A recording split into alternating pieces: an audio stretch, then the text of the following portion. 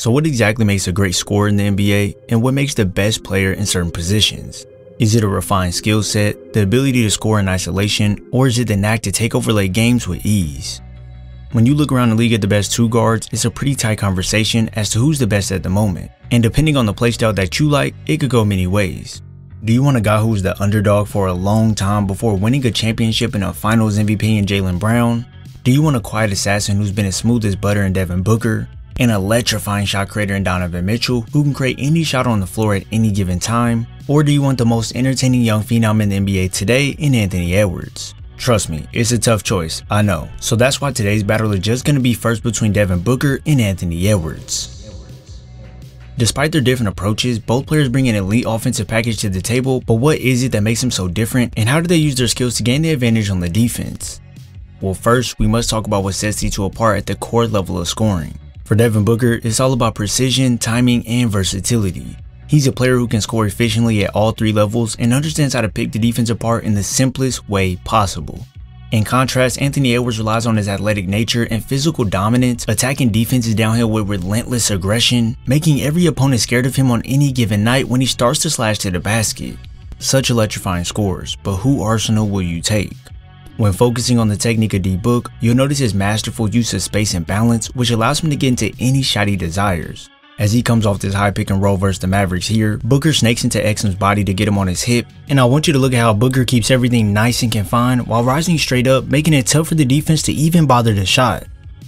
From the mid-range in the 2024 season, Booker connected on 48% of his 378 shots from this area, which would rank him at third for the highest percentage amongst all players who shoot more than 4 shots from the mid-range per game. This proficiency gives you a player who you can call on to go get a bucket, and if you're playing the numbers game, you certainly love this option. I know a lot of people will say the midi isn't the best shot, but when you can knock it down at a high rate while having many ways to get to your spots, it honestly becomes unguardable. All it takes is for the defender to get out of place for a split second, as now Dbook can put them in a tough spot by using that bounce out to get them on his side, and by the time you contest, he's already locked and loaded. This ability to take advantage of any slip up from the defense allows him to dictate the pace at which he plays at, and not only does this help Dbook operate more effectively on the court when finding his shots, but it allows for him to create for his teammates as well. When coming off the screen from Eubanks, Booker slows it down to make sure there's strong contact, so now when coming off, if the big doesn't step up, then he can shoot the ball. But with the defense deciding to commit, well, now he can just lob it up right over the top. This right here is just a slight dive into his game before we discuss it deeper, as when we shift over to the profile of Anthony Edwards, he prefers to play with more swag, more of a relentless approach, and all in all is just must-see TV. His physical tools allow him to have his way with the defense, and with that handle getting tighter along with the footwork, he's truly become a nightmare matchup on any given night. Say your big tries to stay in front of him off the pick and roll to stop the drive, well, Edwards has no problem moving him out the way to then go complete the and one. That strength is something that allows him to be effective when he gets going downhill, but like I said, the footwork and the handle are honestly the key to unlocking his game. As he comes off the screen versus the Lakers, you can see that Edwards catches it in a tight space, but he's still able to serve that in and out to Shiv Jackson, and then use those short choppy steps to go back the other way, leaving Hayes vulnerable to this low carry swipe, and now it's an and one off the window. Step through, off glass, bucket in the foul. In the 2024 season, Edwards converted 53% of his 7 field goal attempts off the drive, which not only further shows how well he can attack the basket, but it ranks him amongst the top slashers in the NBA. When you tune into a game, you can see just how much pressure Ant puts on the defense by using highly explosive moves to beat him to the rack, smooth euros to avoid the contact, and most of all, these powerful slams that take the life out the defense. Both Devin Booker and Anthony Edwards approach the game in different ways, and it's truly the small things within their game that make them both great, but at the same time, drastically different. Devin Booker's game often gets compared to the style of Kobe Bryant's, and no, that's not me saying that he's another Kobe or anything like that, so don't get carried away. But the way he gets to his spots is more calculated and focused. When receiving it in transition here, Booker understands he has Aiden and Sharp ready to cut him off, so going to the rim wouldn't be the smartest idea. Also, if you direct your attention to behind him, his defender is sneaking up right on him to recover. So Booker stops on a dime and then stays patient feeding that up fake to get his man on a trampoline, and then spins all the way back around for the bucket. You can see that Booker is very aware of everything going on around him, and he's never sped up when getting to where he wants. Most people in this position would try and rush the shot as they only have 6 seconds left on the clock, but Booker stays calm, cool, and collected while getting right into his jumper as the defense watches the ball drop in. For an interesting stat, Devin Booker had an effective field goal percentage of 51.2% on all tightly contested shots, just further showing you his focus regardless of the defense.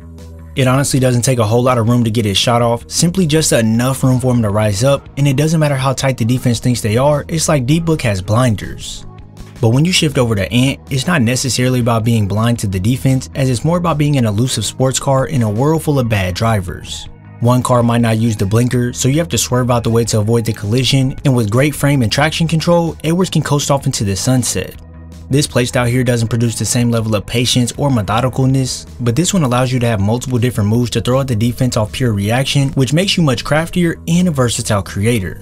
It doesn't matter if the defense takes away the first angle to attack, as Edwards can change directions in the blink of an eye, and then knowing he has a big waiting on him at the rim, he switches directions once more again with that clean Euro to roll this in. Yeah, I know, just nasty. The pace and direction changes catch the defense off guard a lot of the time, and if he chooses to, Edwards can hit that turbo button and not look back.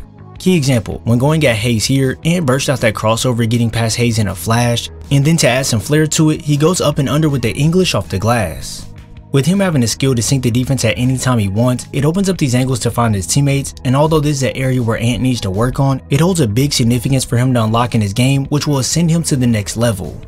Now, does this mean Edwards can only drop the ball and Devin Booker can only shoot the midi? Nah, not at all. Because when you're a top level guard, you simply can't just be one dimensional, as that's the quickest way to get shut down.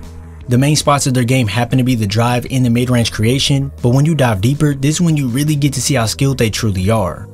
Devin Booker is able to showcase that he can put the ball on the deck and attack the rim in many ways, while also spacing the floor with his pinpoint deep shooting. And Anthony Edwards, on the other hand, can pull out that blender to make smoothies all over the court, and when he wants to set up shop, he can load the sniper and make it count. This dive into their games doesn't just stop here, as I broke down both of their games in major detail, but the question today is, which one will you be taking in the battle of the guards? If you enjoyed this video, be sure to drop a like, subscribe, and turn on post notifications so you're first to know when I upload. I thank you all for your support, and I'll see you in the next video.